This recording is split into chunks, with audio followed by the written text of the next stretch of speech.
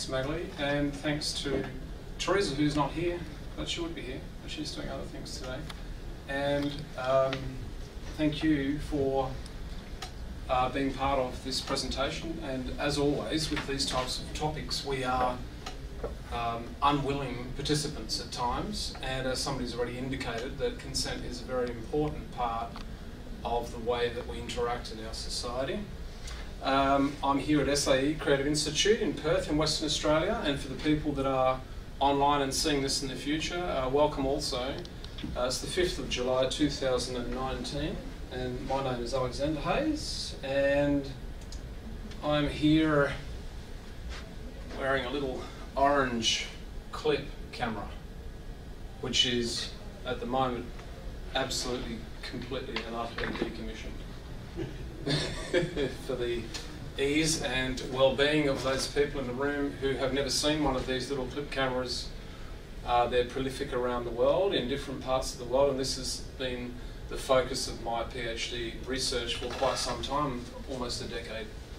So, as you can see there and can read, my name is Aleander. I'm a PhD candidate through the University of Wollongong, which I can highly recommend as being an incredibly good university to attend.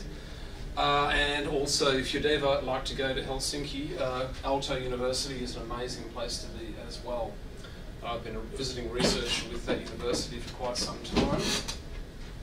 But today, I'd like to firstly acknowledge that we are on country here, and I acknowledge that this presentation occurring on the country of the Whadjuk people of the Noongar Nation in Perth, Western Australia. I wish to acknowledge past, present and future leaders of the Whadjuk people and respect their continuing culture and their contribution they make to the life of this city and this region. And here we have the consent. But before we move on to consents, what I would like, if I could please, could I have somebody nominate themselves as a scribe, a facilitator as a scribe? And that person's duty is simply to distribute these amazing Sharpie pens, which have fully charged with ink. And on this little pad here, I've written a prompt. And it says, privacy is. And what I'd like people to do is to take the first prompt and with one word, or perhaps two, fill in what they believe privacy means to them. And if you can pass this around until we get such enough of these to fill in slide 52, which isn't yet present and will be in the future. So can I have somebody that would be willing to take these off the table here and these pens and distribute them in the room? And while I'm speaking, please feel free to answer your text messages. Please feel free to FaceTime if you wish to, and please feel free to email whatever it happens to be that you need to do in your digital realm. So I'm not interrupted by you attending to what you would like to do. Thank you very much for that. I really appreciate that. So just if you could pass around a pen, and yeah, in any way you wish. Yeah, thank you. And what we'll do at the very conclusion, after I have finished looking at this particular topic with you, we're going to assemble those onto a 16:9 frame, and we're going to take a shot and we're going to insert that slide into this presentation, and in the future other people around the world will be able to see what your contribution is today in that. Most importantly, consent. This presentation is being recorded, and all of your audio interactions will be captured via the invited speaker's microphone. If you wish to speak, I am recording myself in relation to myself. If you do not wish to be recorded, please do not contribute to the presentation, but if you do, I highly encourage you to do so. If you do not wish to be visually recorded on the camera, which is here to my left, please do not pass between myself and the exit door. Although, if there's an emergency, you must exit via the exit door. So we will turn that off before you exit. Nor are you required to interact audibly with me, the invited speaker. You're not required to. The entire presentation, oh, here we go, sorry, I'm losing my track here. The entire presentation between commencement and the cessation of this slide presentation will be recorded. It'll be edited, and it's going to be broadcast online as a digital presentation on the Invited Speakers YouTube channel, that's my own, via the internet. Your subject rights and privacy are important. And the invited speaker invites you to discuss this topic further at a time and place which respects both parties' personal, community, national and global human rights. Skip. So how many of us, with our smartphones, add a new app, find a privacy accord and press skip? Fast forward. And if we press no, what happens to our apps? They don't work. So we're always pressing yes, unlike swiping right or left, we simply say yes. So this presentation is to look at these particular topics and concerns and the things that I've been looking at through this particular study. Now today I had approved, but in actual fact the topic for the presentation mirrors that of what the PhD presentation is about. The socio-ethical implications of body-worn computers, and it's an ethnographic study. That means it's looking at humans and people and what their accounts are of these particular types of technologies, particularly surveillance. I conducted 50 interviews with international leaders, engineering, policing, surveillance studies, national security, cyber crimes, information systems, education and human computing industries. So that's the key people that I'm looking at. This is me through that period of 10 years in all different ways and means, engaging with different communities around this particular topic, socio-ethical implications of body-worn computers. The key themes that are coming out of that study over 10 years of engaging with people around Australia are privacy, security, implications, control, power and place. They're the big things that happen. But there's also these ideas of care, convenience and control amongst there as well. And I'd like to actually engage with you around what that particular topic might be and see if we can prompt some discussion about this towards the end of the presentation around how things are for you. Now those little tags, are they getting around? Yeah, great, excellent. So please pass them around and write what you believe privacy might mean for you as a person. Principally, in terms of research, that's what I've been looking at. Whether these technologies are to the benefit of us in society or whether they are to the detriment. But of course we know that life is not quite like that, is it? Life is a little bit grey. It's not whether it's beneficial or whether it's detrimental. In fact, there are many, many other grey areas in between all of that. And I'm sure some of you are very, very across what that might mean in terms of people who feel very happy with the fact that they are being surveilled and others that are not. And others that are ambivalent, don't really care, don't really know. In actual fact, they would like to know when they find out a little bit about what they don't know. So, I put it, in actual fact, every one of you are the product. You are the product.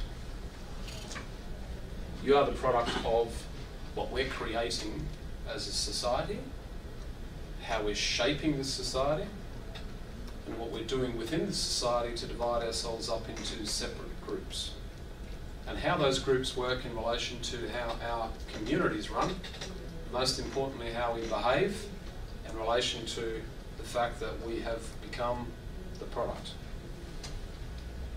So, what I'd like to do is introduce 3 parameters to the discussion.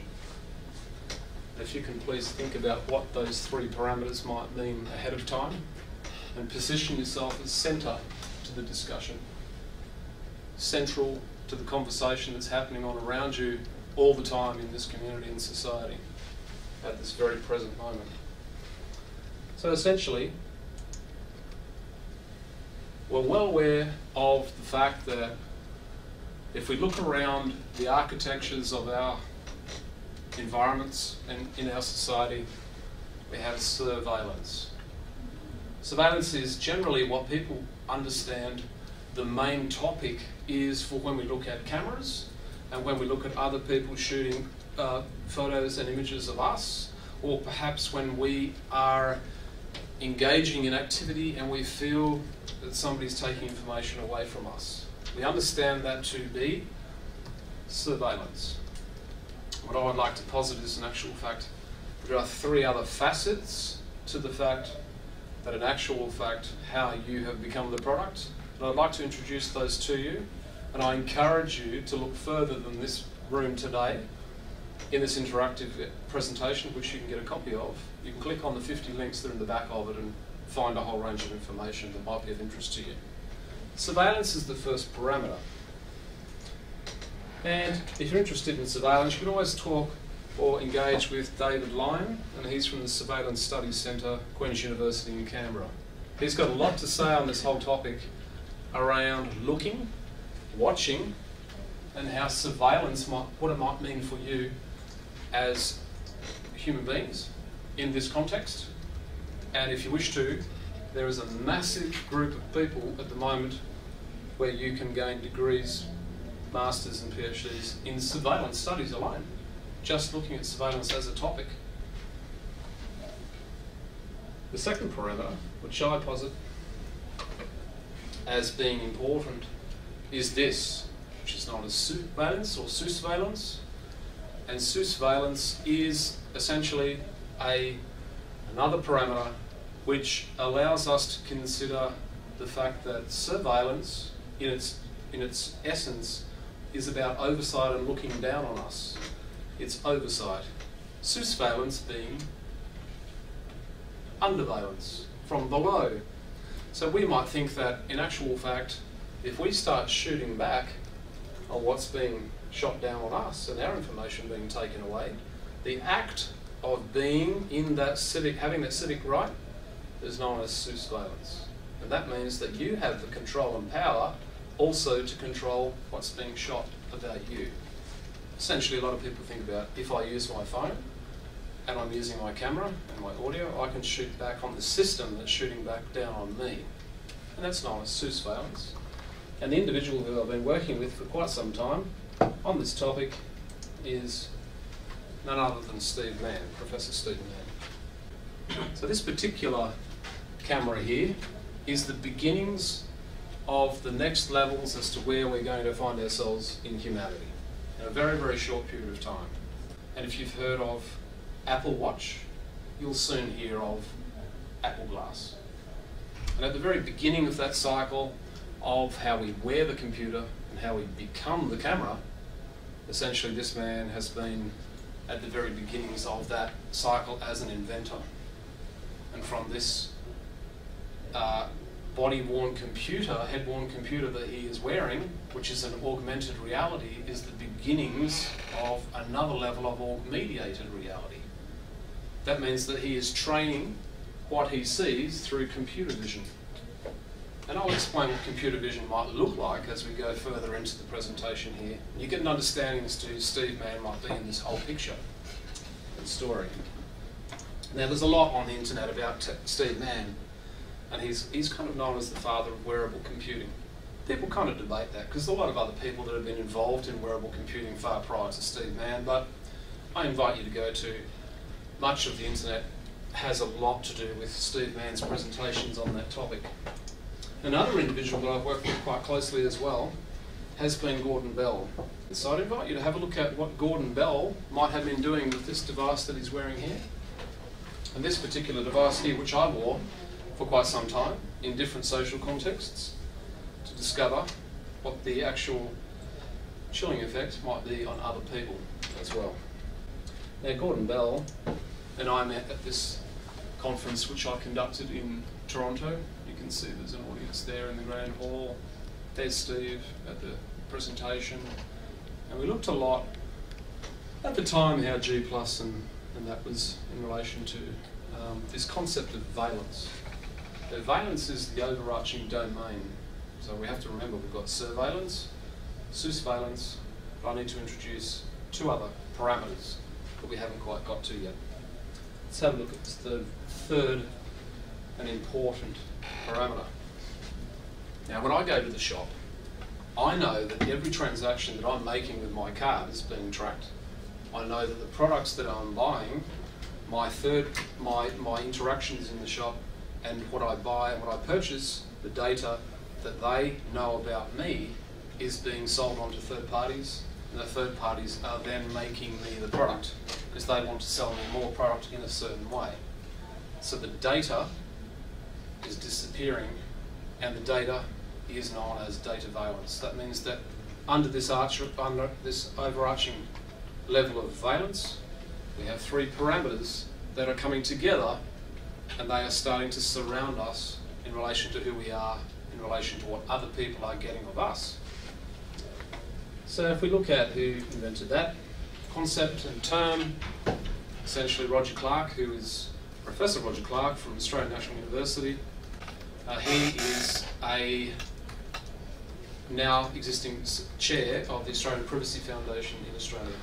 Essentially, he looked at way back whether or not under Bob Hawke we should introduce an Australia card. And some people in this room might remember this whole concept that they wanted to log us by a number, and they wanted to make our ID cards not like our driver's license with a face and a name on it. They wanted to give us a facial recognition photo plus a number. Back in the 1980s. Essentially, now we have many numbers attached to our faces, don't we? Credit cards and so on, all attached to who we are. So the third parameter is enshrined by this whole concept around control, convenience, and care. And most people will tell you that it's okay for me to exist in a public environment because I feel safer that surveillance exists to be able to show authorities that I was somewhere at a certain time. Therefore, with great care, I understand that people are there to look after me. Other people will posit in actual fact that if I drive into a car park and I don't have to press to get a ticket any further, but there's a camera there, I will give up the ticket in order for the camera to take pictures of me, and I'm okay with that. And that convenience, as my supervisor advises, is very much around control. It's very much around if we give up our idea of who we are in relation to care, and we do that through this nature of convenience, freebies, free applications, free social media, free interactions, we give up control. Ultimately, we give up control of who we are. And that's that person there. Katina Michael, Professor Katina Michael, she also looks around how these particular types of technologies, where they're heading. What is the general trajectory for where these technologies are heading? At the moment, we have technologies, this body-worn computer here. Well, this is a handheld computer to some people, body-worn computer to some other people. What's the trajectory and where are these heading? And her partner, husband, Dr. M.G. Michael, says that uber-valence is the ultimate trajectory for where these valences are heading. And that's an omnipresent electronic surveillance that's facilitated by technology that makes it possible to embed those surveillance devices in the human body. So essentially the signal or the channel that's being constructed for us is that, according to this man here, and according to many other people, the trajectory for technologies of what we currently have as handheld or wearable will now be, in the future, in the short future, be implanted in who we are. That means that we don't get a choice in the nature of when or how we're implanted. And for some people, it's very much based in science fiction, because we see it a lot in science fiction. For other people who are tracking this particular types of technology, they're examining this from a social fiction, and they're examining how quickly science fiction writers are talking with engineers and how quickly these implantable technologies are happening across the world. And essentially this is the first part of where it happens, in terms of the choice to have technologies implanted in your body. Essentially, there are many people around the world who are having technologies implanted in their hands in order for them to pass through various environments: paywave, passport control, buses, operating their car, door locks, any interaction, even shaking hands with another individual. in passing information and for that lock system, open, shut, on, off, to actually work in the world. There are many people that are choosing at this very present point in time to have RFID technologies and other technologies being embedded in their own human body, their own human form. And for some people that's just the most amazing but scary idea. That no longer do I have to have a wallet, and no longer do I have to have a credit card, no longer do I actually have to have a phone any further. I have become the technology and it's inside me. And there are many, many, many people around the world already heading in this direction. And if you wish to take a choice and make that choice at this very point in time, you can simply go to biohacks.tech and away you go. You can order the kits online, and in fact they have implanting parties around the world.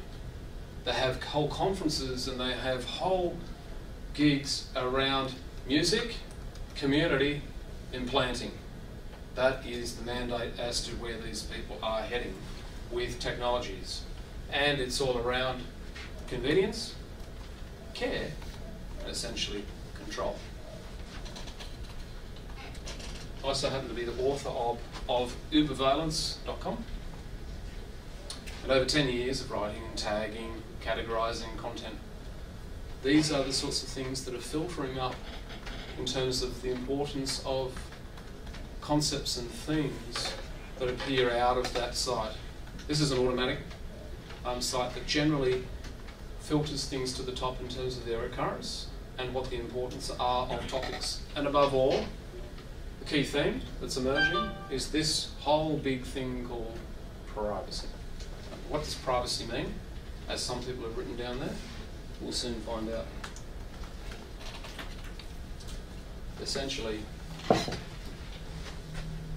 if we switch the three parameters, we quickly see how relevant this is in relation to the current topics that we see in our media, particularly Australian media, around how corporations who have a great deal of influence over government also involve the public in facilitating this particular type of valence and using these parameters to see us in that whole picture.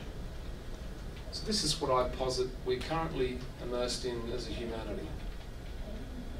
This is, for some people, a very dystopic picture, very worrying for who they are as individuals. But there are other alternatives to this, of course. We have a choice there. And we have to have a choice because I'm going to bring 3 case studies just briefly to you so you can have a look at those in terms of this context here where we are today.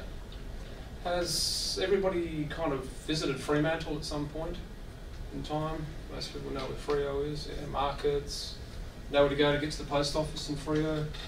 People know how to get to Myers. Doesn't exist anymore. A few things have changed in Fremantle, and one thing has changed markedly in the last year. Case study 1, right to pass. I invite you to go and visit 142 High Street, Fremantle, and have a quick look at what exists amongst the second-hand store, post office, Centrelink office, a couple of shops, and then around the side, not quite sure what's actually happening around the corner. 142 High Street, Fremantle.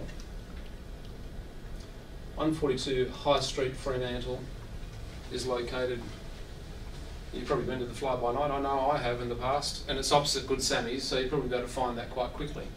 If you wander down High Street and you're on this side of the road and you look back at that building, you are going to observe the following.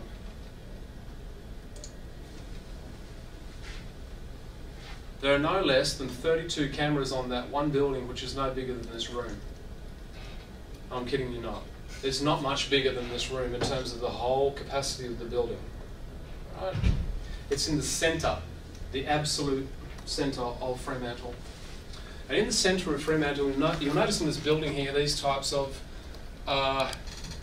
fixed position cameras And also further around on the side, you'll notice that there are rotating gimbal cameras which can rotate and take 180 degrees this way and 180 degrees this way.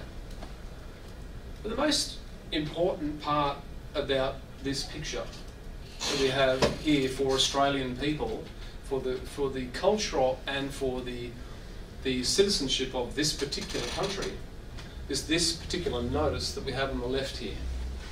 This is sort of setting a precedent for where we're heading. This unknown corporation, who are unanswerable and who would not answer my inquiries as a researcher, have indicated that this is private property. We all understand what private means, privacy and private, in terms of property, especially our physical self, our privacy of our own self as people.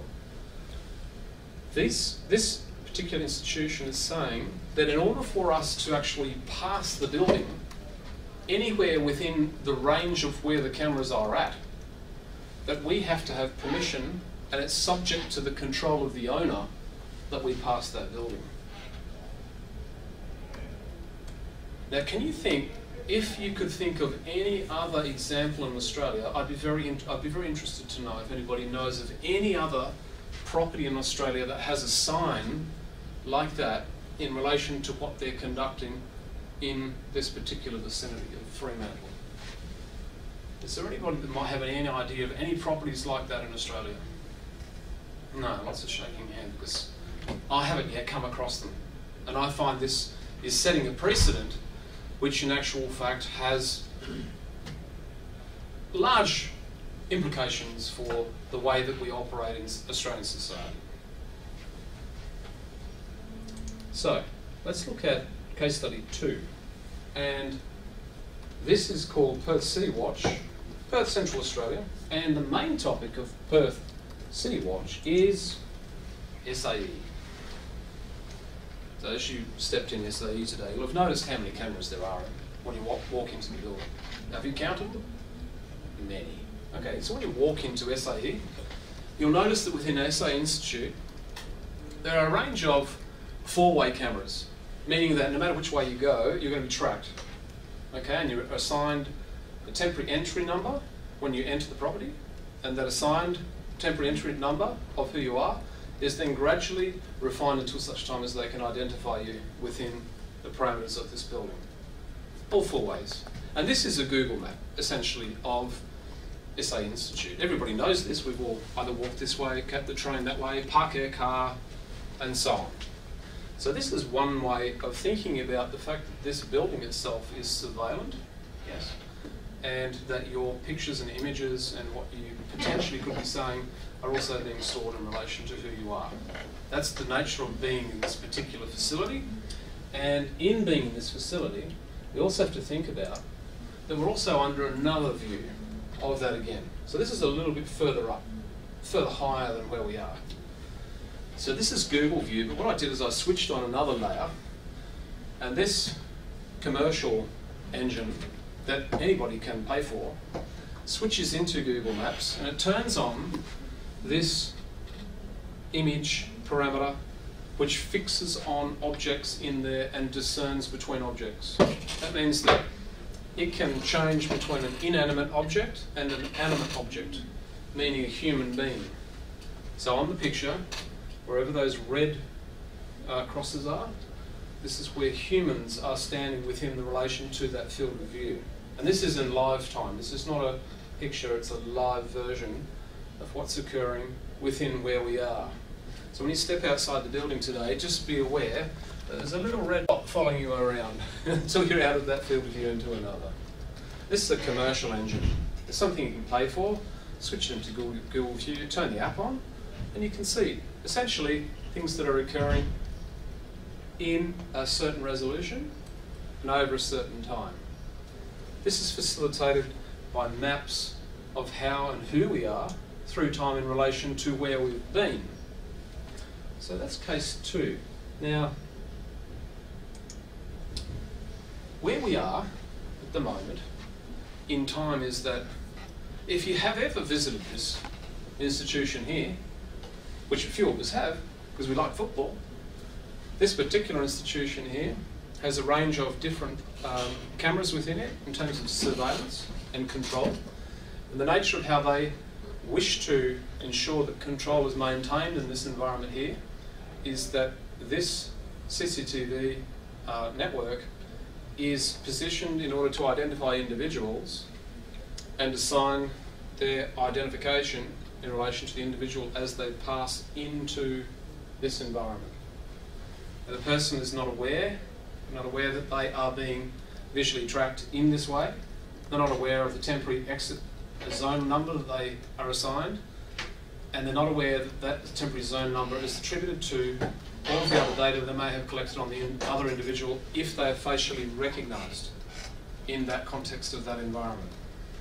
Now, there's a lot of talk about how, what issues this may have for the way that people interact in Perth, and essentially this has been rolled out and is running.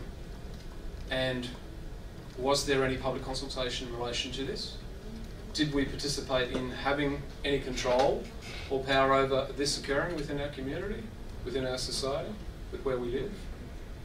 So this is case 2. This is currently where we're at. Then it switched into the suburbs. So in where you live, where you actually are residing, across Perth, a range of other cameras have been not only posited as being maybe of trial value, but have actually been positioned and are running live. Now, these are very similar to the others that we were talking about earlier around public facilities, which of course might be subject to terrorist attacks, might be subject to civil unrest. We can understand those larger domains actually needing control over mass groups of people. So as we move towards the privacy of our home, what do we find? We find the onset of new technologies and further measures of people who wish to identify people as they pass through or move between different spaces in what is known as our suburbs, as we understand the safety and sanctity of our own home. And there's been a lot of issues about complaints as to the lack of the consultation with the people who live in those suburbs in relation to what these other private corporations are getting or using this information for about ourselves. And all of this is being watched and being used and being monitored by an operative program called CityWatch, Perth CityWatch. Now, Perth CityWatch is a tacit term because the term geographically geolocating Perth is the nature of a city, but CityWatch exists in most cities across the world. And these watching stations, these surveillance oversight individuals and corporations and linked controls with government are around monitoring what's occurring within real time, within real spaces, with real people. And the real people are you. And me, of course. All of us. We are their product. They get paid to sit, monitor, section, alert individuals in real lifetime. So we have become the product, and the way that they are operating in relation to us is around keeping an eye on what we're doing. But of course, the parameters have to be examined further, and that is, as my research has been looking at, is this. So, the parking officers that you now go and talk to, you'll probably notice now wear a red camera right here. Has anybody seen those on their parking officers? Ah, yes, a few people have. That's good.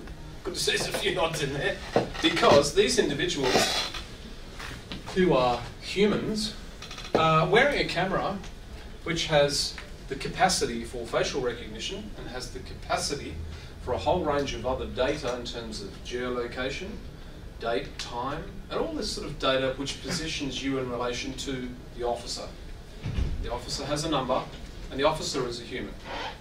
So what I did when I, one day, was parking my car, I noticed there was a parking officer near me wearing one of these red cameras. I'd never seen them before.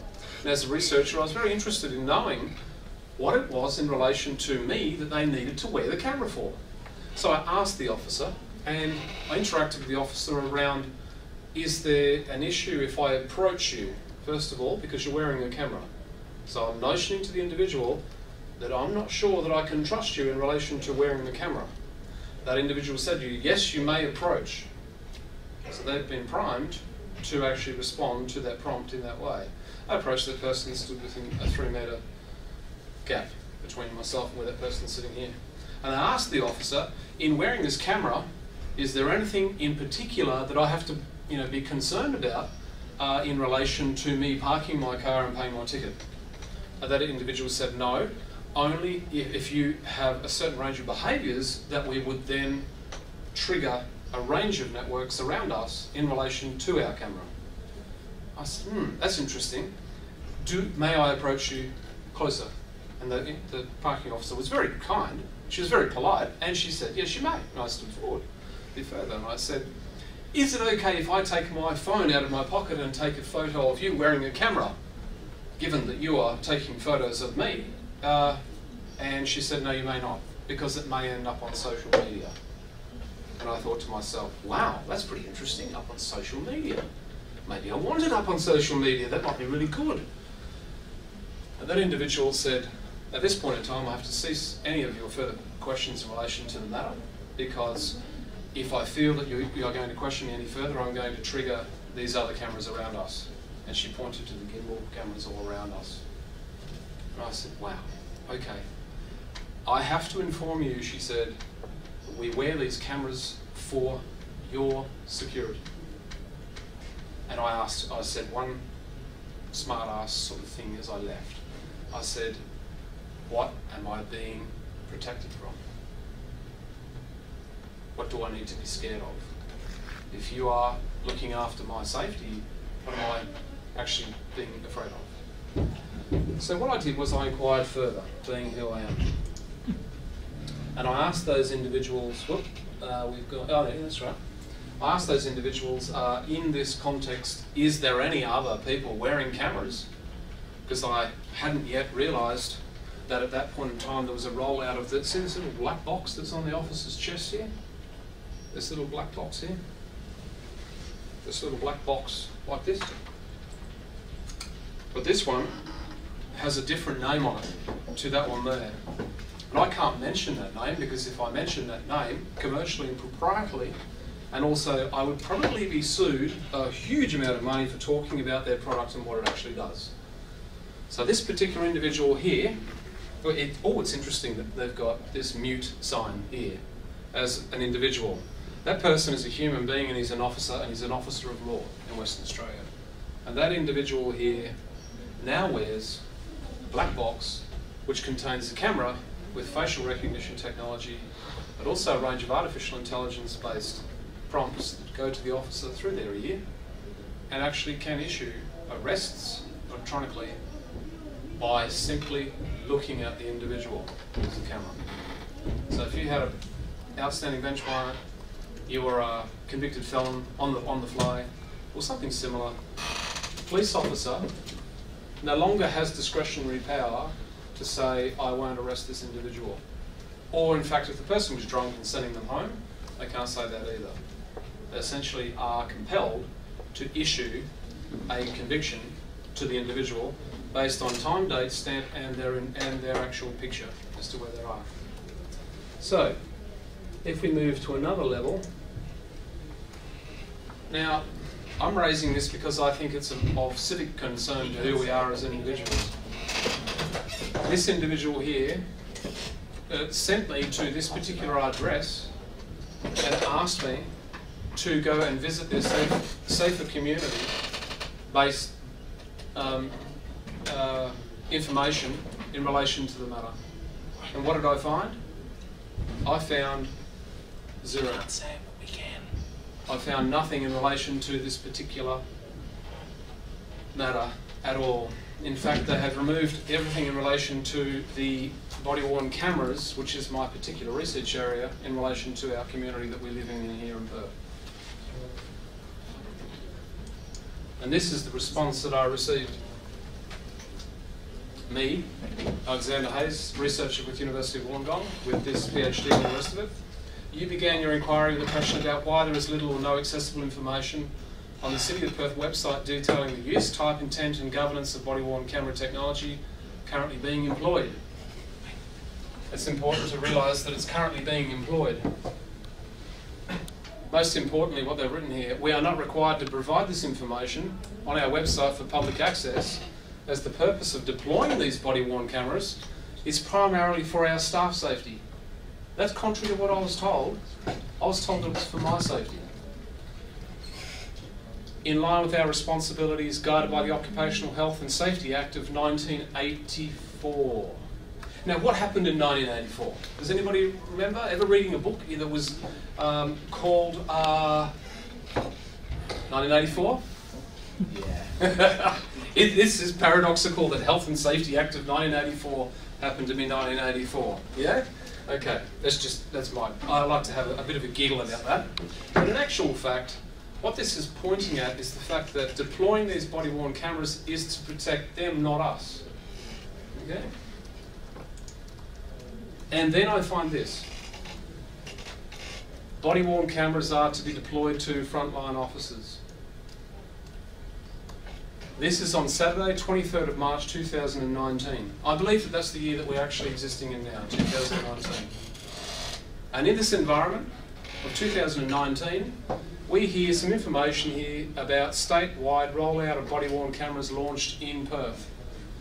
So that is how many years later are we being told as a community that these things have actually been rolled out and are being used.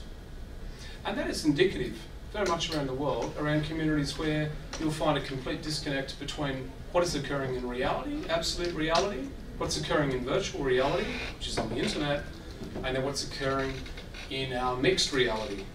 That means that regulation and law is catching up to where the technology is at. It's not simply the other way around. The technology is governed, and that's the big question around governance, regulation and control, around particularly these types of technologies. So, by this stage, everybody has fallen asleep and nobody has written on the privacy cards, and that's fantastic, but exactly, you know what? It's not about me, it's actually about you. So this is where we're heading, and what I'd like to do is just show you a brief clip to see, if you haven't already seen this, you may have already seen this, to understand this is absolute reality. Now, I've got to try and work out if this is going to play, and I don't believe it is because it's not embedded in that framework. So, if you could please write down Life Inside China's Total Surveillance State, and in your own time, please go and have a look at this particular YouTube clip. It's not, for some reason it's not triggering on there. I can't see the play symbol, it's not there. Did you want to open a new tab? No, it's okay. Yeah. The first 2 minutes essentially are the most important part of this particular piece of media. And that is, I'm not talking about a particular nationhood and the way it operates. You have to be very clear of that. I'm not pointing out, I'm talking about the technologies and this topic, power, surveillance and control, not around the particular nationhood as to where this particular clip is talking about. But essentially these technologies are being rolled out in various other parts of the world and are being used to control their populations very, very quickly. And that's occurring right now. So let's have a look at an example of what's happening inside the shopping centre of Perth.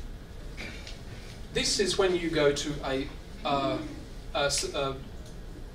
supermarket store or something similar. So first of all, you're issued a temporary entry permit number, and there's the temporary entry permit number there. And you'll notice that it's not in English. Okay, and it doesn't much matter which language it's in. Essentially, it's a control number. Your facial scan and who you are, 156 pins, or 55 at a basic level, essentially triangulates you, and it allows you, I don't know where this is pointed to, but this is tracking that individual's path as they've moved through the shopping centre. And you'll see the points as to when they've turned, made new decisions, and perhaps where they've rested and had a kebab or a drink. And they've moved into another store, and as they've moved around that particular physical environment, they're tracked in relation to other people through time, and not only through time, but they're also data matched with that individual's ID and what can be scoured and known about that individual. This is a real live-time tracking machine in any of these major shopping centres at this present point in time. And this is absolute reality. This is a virtual domain that we walk in and exist in, but this is a live version as to what's occurring within these environments. That's about data valence. Surveillance, oversight, looking at ourselves as subjects and products in relation to their greater framework. And we know them better as this. I know that on my phone I had maybe 50 or so apps, and every time I said, do you wish to use the app in order to be able to operate as an individual, I would press yes. And I very rarely read the privacy terms. Now if I scour down, it takes me so long to read the privacy terms, I got very interested in what the privacy terms were, and that was my issue. When you press yes, you're accepting the conditions of that particular application and the corporation that run the application. So we probably know some of these small symbols here which represent some of those corporations which some of us have become very involved with and very intimate with. And through those intimacy relationships that we have with others and with that corporation, these corporations offer us predominantly a free access to a product, and at the end of the day, our data becomes their data. And what they're doing through those applications, they are ranking, sorting, and assigning data in relation to you. So this particular app here is indicating that that individual using this particular application, through their health parameters, they maybe take 72 steps on average per day per month. They are gaming for 11.5 hours on average per day, and that the range of the data and applications they exist with are putting them at a very high threshold of mental incapacity, maybe to the borderline of quite violent actions and behaviour. So therefore that particular app is assigning a high risk to that individual, and that application might be health insurance. There may be something quite benign or supposedly completely different in relation to that individual. But we have to, when we have an issue or a question in this world, where do we go for an answer? The internet. Google. We go to the internet, yeah? And where do we go specifically on the internet? Google. Hi. Okay. So this is what Google says. If you have something that you don't want anyone to know, maybe you shouldn't be doing it in the first place. But if you really need that kind of privacy, the reality is that search engines, including Google, do retain this information for some time. We know that it retains forever. And forever being as long as the internet exists. And it's important, for example, that we're all subject in the United States to the Patriot Act. It is possible that that information could be made available to the authorities. Eric Schmidt, he's the former CEO of Google, who runs the Google engine. Essentially, we'll go to an American dictionary about ourselves and put all of our search queries and our information about ourselves into that environment. Every keystroke, every search is logged. Everything is retained. And then we have these people. Edward Snowden. And Edward says, arguing you don't care about the right to privacy because you have nothing to hide is no different than saying you don't care about free speech because you have nothing to say. So that means that we have to, as I see it, we have an obligation as human beings to defend one principle. We only have one key principle to defend in who we are as individuals, particularly as people, as citizens in this whole world which is quickly going VR, yeah? And then it's going to go from VR into far deeper realms of AR and other. Very quickly. We have to somehow keep our eyes on this. If you don't know what Digital Rights Watch is, that's a very, very strong engine for understanding where things occur within the digital rights of Australians, specifically within this domain of our terra firma here. this particular organisation, if you go in there, there's a stack of stuff about media rights and things in there that are really, really specific to the way to your future vocations as to what you want to do in the future and at this present moment. Very important that we understand where we're at, not necessarily in terms of donation, but I'd like to see them put a search function bar right in the front of there to find out if I search for this, this is what I get. I've made that suggestion to them. I think their website's defunct, but that's not the problem. The main problem is in turning that into a search engine. And if you don't have any luck on that one there, you can always go to the Electronic Frontier Foundation. And the EFF are a global action group around looking at this whole idea that you have become a product. This whole idea that surveillance is the power mechanism, is controlling the way that we act, the way that we interact, and what other people know about us. And then, if we are keen and willing, we can always volunteer our time to the Australian Privacy Foundation. And the APF, which is a really strong organisation historically and contemporaneously at this very present moment.